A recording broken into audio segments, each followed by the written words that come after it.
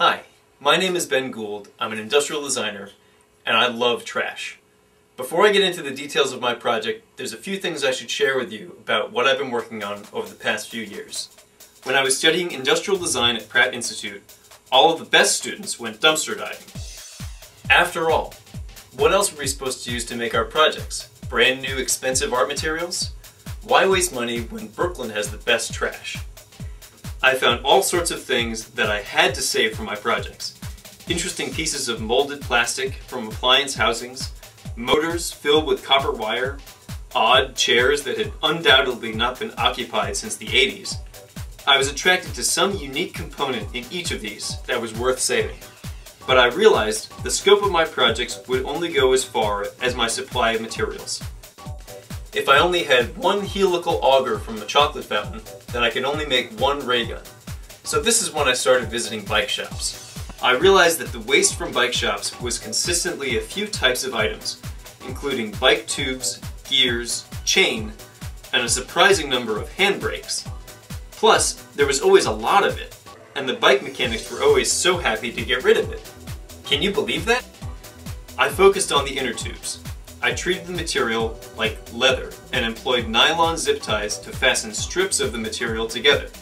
With enough tubes, I was able to make sheets of thick rubber that quickly turned into clothing. It is actually more comfortable to wear than it may appear.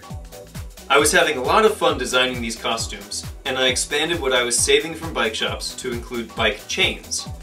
There are many old chains that can be salvaged through thorough degreasing using biodegradable degreasers. And there are even lengths of brand new chain that are discarded after it is cut to fit onto a bicycle. Now that I've told you my story, let me share my project with you. I've designed a bracelet out of this reclaimed bike chain that is comfortable, expandable, stylish, and unique. I cold forged the chain to bend perpendicular to its normal direction, resulting in an expandable accordion-like bracelet. Plus, having been made from such a strong industrial material, these bracelets are nearly indestructible.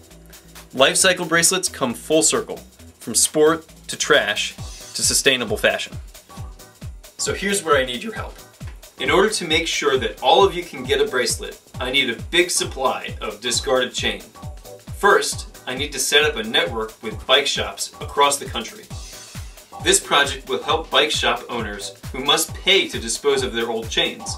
Instead, your donations will help me pay the cost of shipping these chains right to me. Second, once I have all the material that I need, I have plans to build a hand press that will help me cold forge the chain into shape. Presently, I am making each one using common hand tools, but it is too difficult for the volume that I want to produce. Third, for those interested in unparalleled bling, I will be electroplating some of these chains in chrome, silver, and even gold. Please check out the reward section for pricing. We produce so much waste that could easily be given a second chance. Please show your interest in a diamond in the rough and help me make it shine again. Thank you so much for your time and support.